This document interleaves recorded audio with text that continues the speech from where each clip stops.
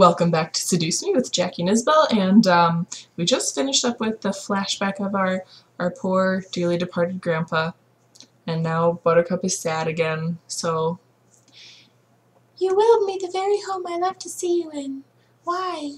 Why would you think I would be ready to take it, especially after this? Because there are 5 boys there waiting for you. Oh, he doesn't know about them. There are 5 boys there waiting He for doesn't you. know about them. Oh. A surge of anger bubbled within me, but I quickly swallowed it. There was no use in getting mad, especially when the person in question was no longer there. It's one of the stages of, you know, grief. I'm sorry. It's hard to stay calm when you've left me with so many questions, especially about what happened between you and Dad. Ha! What am I doing? Talking to a grave. It's a common way of coping. My vision blurred and I suddenly realized that I was crying again. My face heated up as tears rolled down my cheeks. I'll bring you some flowers later. I miss you, Grandpa. I'll try my best to fulfill my promise I gave to you, even if the world might be turned against me. I left the grave, wiping my tears hastily so my parents wouldn't see. I don't think there's anything wrong with crying. Yeah. Dude, like, cry all you want at a funeral. Well, That's it's time to what head they're back for. home. I'll cook up your favorite lasagna when we get home, okay? Thanks, Mom. But I mean, there is the stages Thanks, of grief. Mom. Or there's, like, the ladder of grief. I don't know. The stages of grief? No, it's like a ladder of grief, like a pyramid of grief or something. So like, when someone dies, right? Mm-hmm. There's like a pyramid of grief. There's I've the never most read. important people at the top. Oh, okay.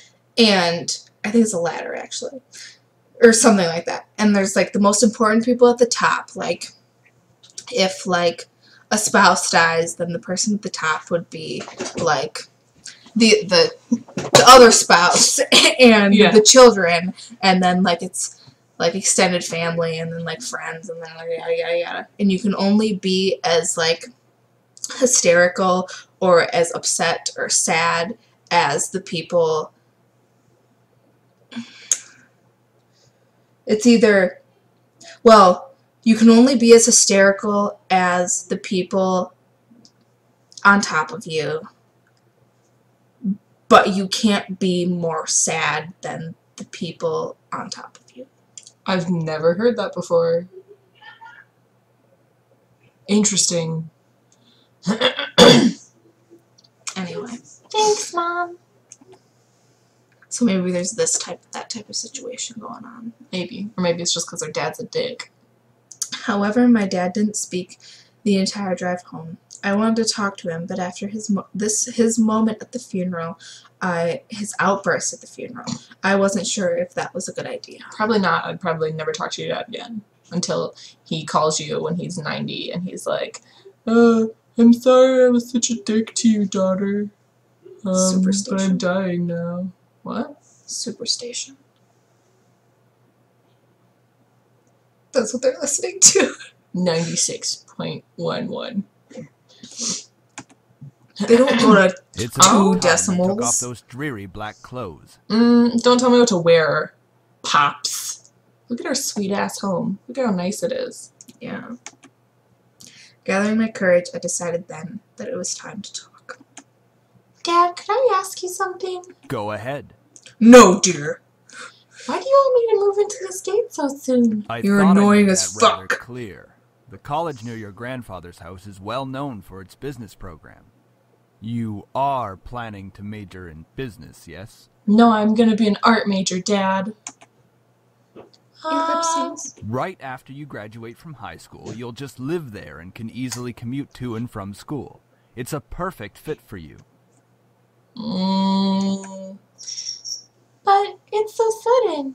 You just decided so quickly right after the funeral. You're lucky I don't didn't be kick so your ass sensitive. out when you If turned you're like that in 18. the real world, you'll be crushed. I'm just saying that maybe you could talk a bit more about my future. Well, you're 18. You don't need to talk to him about your future. In reply, my father rubbed his temples and sighed quietly. But 18 would be the time to talk about your future. I mean, I guess. After you graduate from college, you'll work at Anderson Family Toys. I have connections since I am part of the board of directors, so you will be guaranteed a spot. That is what we talked about before, yes? Suck my dick, Dad. But what if... Stop mumbling. Did I mumble, motherfucker? But what if I don't want to work there? Don't be silly. It's the family company. Our company. I'm not just going to hand it over to some incompetent vice chairman. Fuck you, Dad. He came closer to me and his face softened. Still fuck you, Dad. Look, this is all for the best, okay? You may not know it right now, but you will appreciate it later. He's very abusive. Yelling at her and then basically apologizing, so. Abusive. It's not the best relationship. Abusive. It's your turn to read. For some reason, when I heard him say that, something snapped in me. I wasn't exactly sure what it was, but it made me feel so angry. Yeah, yell at him. Do you even care that grandfather passed away? Of course I do. No, you fucking don't, Dad. You suck. Well, everything seems fine and dandy to you. Things couldn't be better. Yeah, that's because his murder plan worked. Excuse me? I don't like your tone, young I don't like your lady. fucking face, Dad. It's like nothing even happened at all. Like you just ignored the fact that he's no longer here. Do not raise your voice at me. I am Macho Father! Hear me roar! I want to be a macho man. Oh, God. What did he ever do to you to deserve this? My father, his face hardened, crossed his arms, and he erupted in angry laughter. You sure place him upon a pedestal, like he's some kind of venerated god or Well, something. Mr. It makes Anderson, me he's treated your daughter a lot better than you have, so... Yeah. Is that it? Are you happy seeing grandfather dead? While everyone was grieving, were you holding yourself back from laughing in everyone's faces? Did you feel just a bit happier seeing him lie in the graveyard?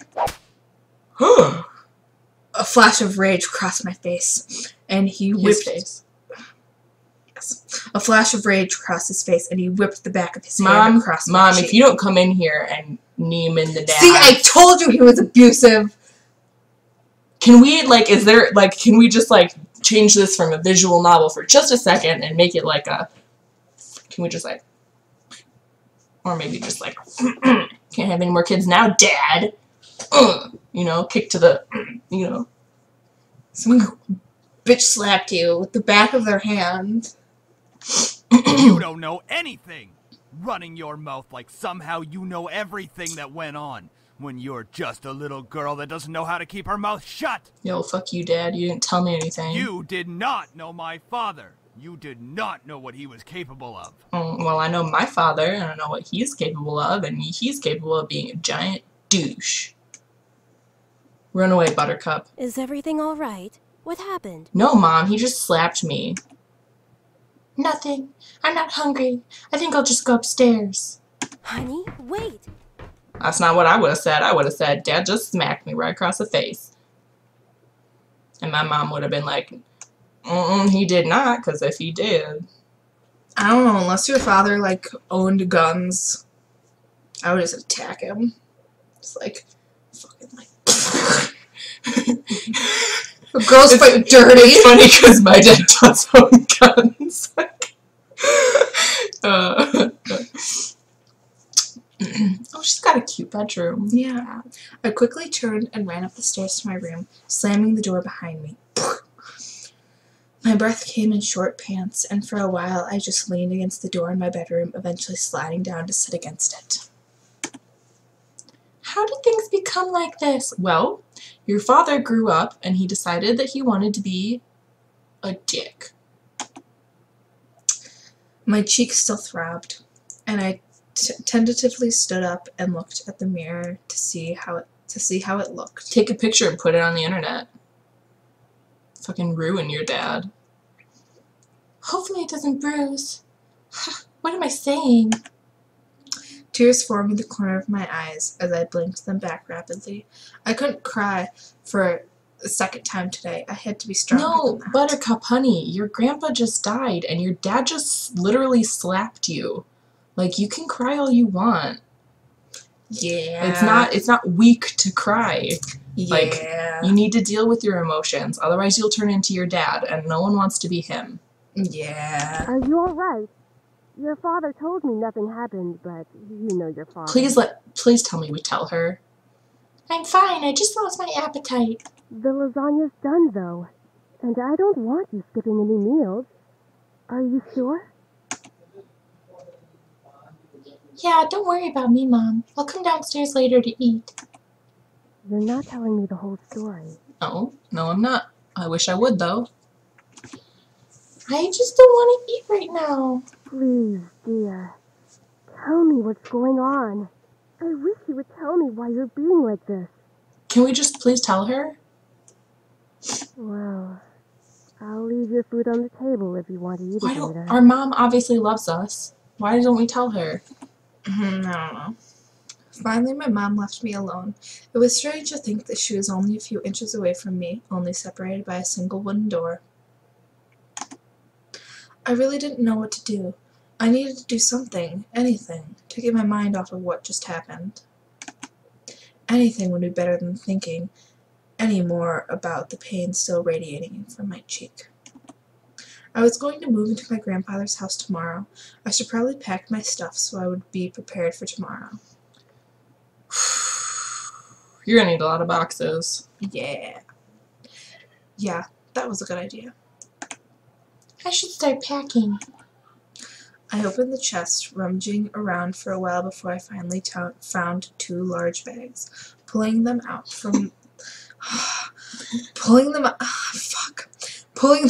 into the pulling them out onto the floor of my room. I then began to empty my drawers and cabinets so that I could bring all my things with me. And okay, so just looking at the size of her like wardrobe and all the stuff, and assuming we can only see half of her bedroom, she's got a lot more than is gonna fit in 2 large bags. Yeah. I didn't have much to bring other than just clothes and some toiletries. It was kind of bizarre that I didn't have any personal belongings. You don't want to bring any books? What? I have a hard time believing that a teenage girl wouldn't have personal belongings. Like, you don't, I mean, I don't know. Seems like she should at least have, like, a picture or just, like, something. I don't know. It wasn't like my luggage was completely devoid of them, but I certainly didn't have many things in my room that I would miss if I just suddenly left the house. Yeah, just suddenly leave and don't ever talk to your fucking father again. I shook my head to rid myself of those thoughts. If it were going to be my new home, it would have to feel like it. One way or another, I was going to make it a home. Yeah, just, remember your grandpa. Oh my god.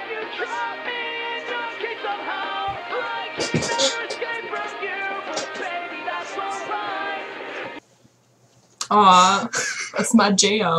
That was actually really good. I liked It was that. pretty, yeah.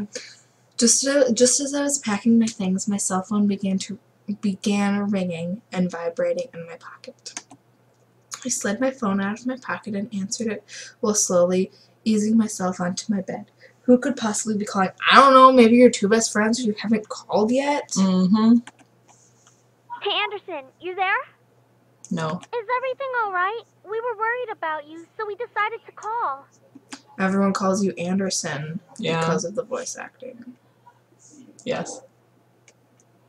They could have just left the space blank, like really any game where, you get to name your character. It's like, I'm glad to see you.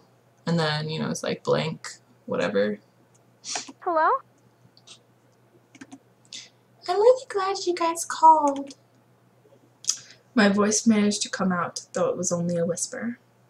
What happened? Are you okay? Well, I slowly began to tell them about the funeral that afternoon. A small silence followed when I was done recounting what happened, and to my relief, Naomi finally spoke up. I can't begin to imagine how you must be feeling right now. I'm so sorry. Do you want us to come over right now? No, it's okay. My dad isn't in a good mood, so could we just keep talking on the phone like this? Why don't you go out? We'd stay on the phone until the crack of dawn. Right, Suzu? Aww. Yeah. We're always here if you need us. After all, we wouldn't be the awesome triple threat trio without you, right? Ha ha ha ha, yeah. Triple threat trio? That sounds like the name of a gang. Heck yeah. Kick-ass girl gang. Gang. Beat up people's abusive fathers. Oh, yeah. Yeah. I mean, we're all taking on the world together. We've got to sound somewhat scary, or else no one's going to take us seriously. Although that name's not gonna... people are not gonna take you seriously. What's with you and Why not? naming things? Triple threat trio. It's not a name you take seriously. You've got to step up your game, Naomi. Falling behind the cool kids like Anderson and me. Tisk, tisk. Hey! I'm a cool kid. If anything, I'd say you'd have to step up your All game. of you are nerds. We chatted cheerfully about all sorts of things. Very soon I had forgotten about the events that day and was engaged in a conversation about Naomi's favorite TV show. Some program called Sherlock. Naomi's a Sherlock fan. She is. We all agreed that the actor playing the Titular titular character certainly had a very distinctive look about him. With that long overcoat and scarf wrapped around his neck. It's Benedict Cucumber Patch. No. We had many disagreements about who we thought was the coolest character. No, stop. Yeah, he has really high cheekbones. And his eyes are pretty. Though I do have to say I preferred Jatson. Jatson. And as a bonus, his character is just so sassy. And I think with that Sherlock reference, we should end the episode here. And this has been another episode of Seduce Me, and we'll catch you next time.